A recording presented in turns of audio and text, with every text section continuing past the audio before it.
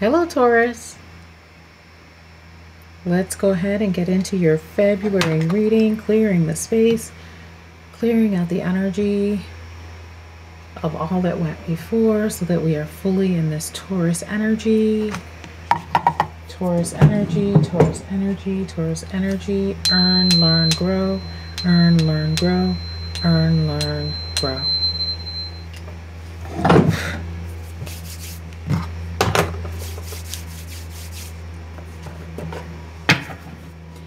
All right, Taurus. Spirit, what do you have for... Oh, look at the snow. They're outside plowing the snow. Spirit, what do you have for Taurus? Whoa, interesting. Literally, I see the bull coming up to me. Hello, thank you. I just said I saw the bull coming up to me and bowing, like in one of the decks that I have. So, Taurus. February will be a good month to look to your air siblings, Libra, Aquarius, Gemini, and tap into the creativity that is inherent in air. I would also say finding ways to be a little dispassionate about things, detaching in the way that, done with this deck, okay? Detaching in the way that air detaches, okay? February is a month for you to focus on your greatest dreams, excuse me. Whoa, this came out and, I didn't even mean to, whatchamacallit, ninth house. That wasn't even the astrology deck that I was pulling from, and it came out. Ninth house, things of the ninth house.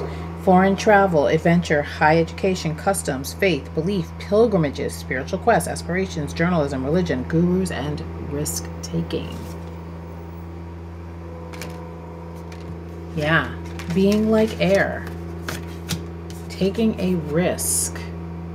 Stepping outside your comfort zone. These colors are also quite similar. Let's see. What else do we have for Taurus? What else do we have for Taurus?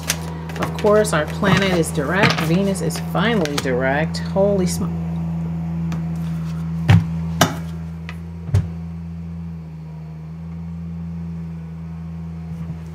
Okay. There is something that needs to be created. All right. Fifth house ruled by Leo.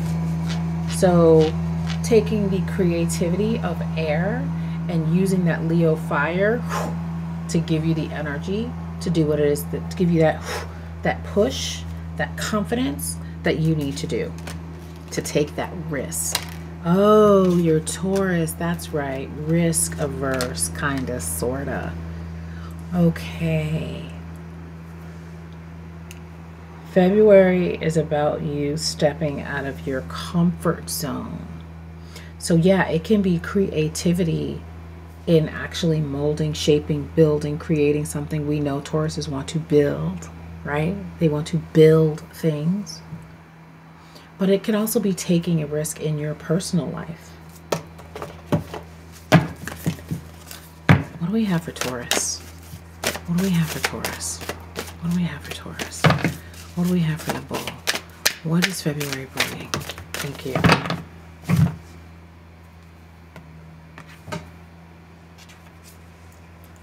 Well, here we go. I mean, we have full moon in Aquarius, which is what? An air sign. Show the world the real you. That takes a risk. That takes stepping out of your comfort zone.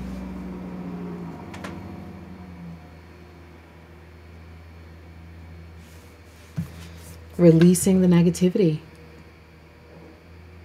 Releasing any negativity that you've been holding on to, Taurus. Any grudges, any slights. It's time to let it go.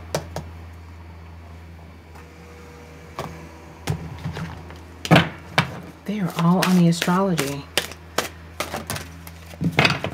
They are all on the astrology, and I see why. Because letting go of that anger only is going to benefit you.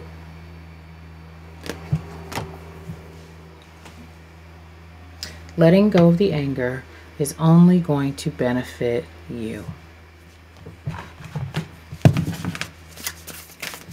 Oh, they want to do an archetype for you too. What do you have for Taurus? Oh, I hope this is a new, you know, every so often new gifts appear. And I hope that the signs will come to me and bow like that bull did. That would be amazing. Okay. Connecting with your ancestors.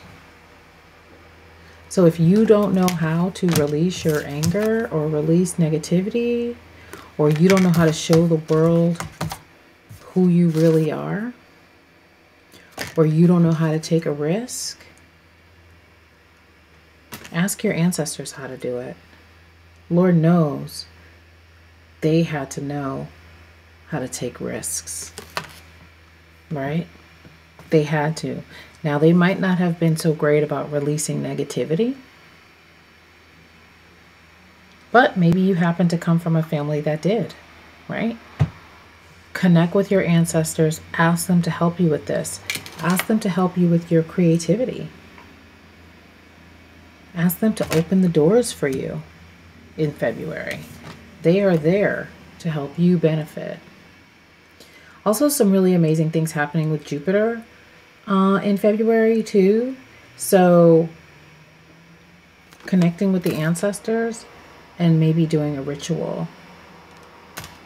Check out Jupiter's transits 2022, Jupiter's transits in February 2022.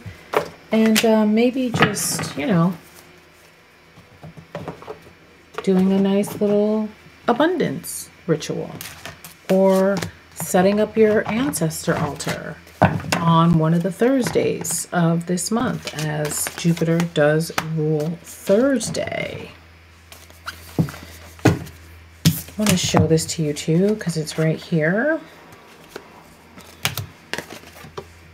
Grounding yourself. And again, we have the roots.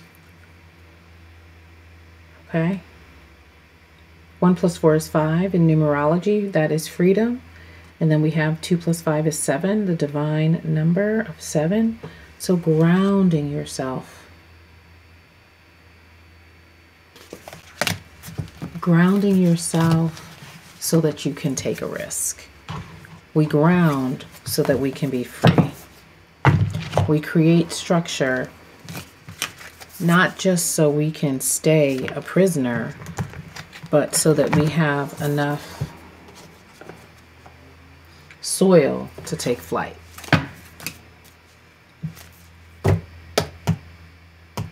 Oh, this again. I just put this deck away. What do you have for Taurus?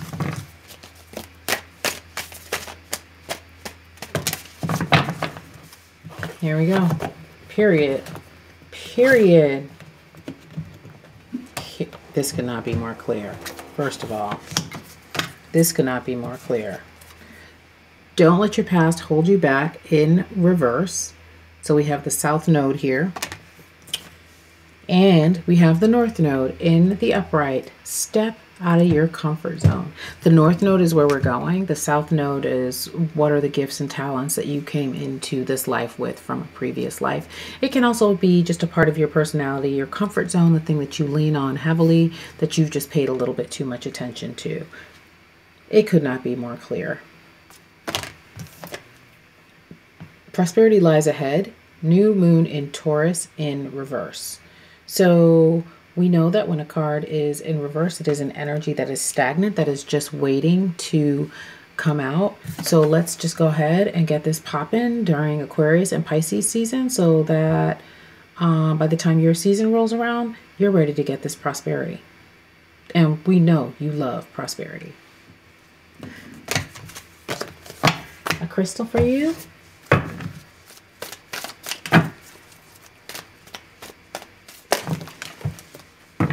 Oh, that's nice. We love tiger's eye. A great crystal, again, tiger's eye, for creativity, courage, optimism, and power. A courageous and brave stone. Tiger's eye motivates you to show up as your best self, dispelling any fear and doubt in your path.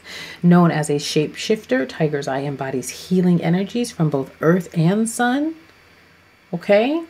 Drawing optimism toward you while also grounding you in reality. Call on the warrior inside you and pursue your ambitions with laser focus. Boom. We got 3. Lepidocrocite. Open heart, grounded teacher. So again, this message of getting grounded. This is the 1, 2, now 3. Third card about getting grounded, about groundation. Practical and methodical. Lepidocrocite approaches spirituality in a tangible way, grounding practices back to earth while staying connected to source energy, same as tiger's eye. A great crystal for teachers or anyone who wishes to pass down spiritual teachings. Lepidocrocite values tradition and educates without judgment, sharing wisdom for humanity's highest good. Lepidocrocite helps with committing to your life's purpose, staying focused on the task at hand, and taking action in order to make progress. Each day you are one step closer to your dreams, and it resonates with the earth element. Tiger's eye resonates with the sun's element. With the sun, excuse me, which is a luminary. It is not a star. It is not a planet. It is called a luminary. Well, I mean, technically, it's not a planet. It's a star, but they call it a luminary in astrology. So it says Cacoxenite, interconnection, ascension, attunement. So again, we get grounded so that we can fly, right? Cacoxenite is known to raise spiritual awareness and provide divine connection between the universe and humankind. With cacoxenite, synchronicities are not just coincidences, they are messages. So pay attention. Become aware of the universe's messages as it is constantly communicating with you. Cacoxenite, cacoxenite asks that you look at challenges as lessons and wonder, what can I learn from this? It resonates with the moon. So we have the moon and the sun here, the 2 luminaries in the sky. Perfect. So those are your crystals. I think there was something else. An animal ally for you. An animal that you can meditate with in the month of February. What animal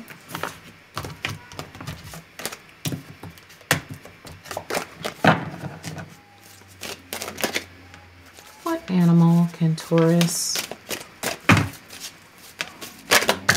There we go. So this is my wishes come true card. It's one of them. So it's obviously blank. So you can write in whatever animal comes to your mind when I said write down what animal comes to your mind. So whatever animal guide you saw, that's your animal guide for the month of February, period.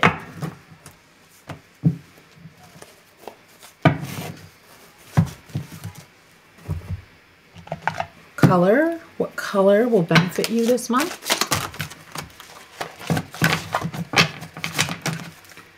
What color will benefit Taurus this month, please? What color will benefit Taurus? Thank you. I can't. I'm just literally done. I'm done. These are your colors. Those are the vibes. I'll see you in March. Bye.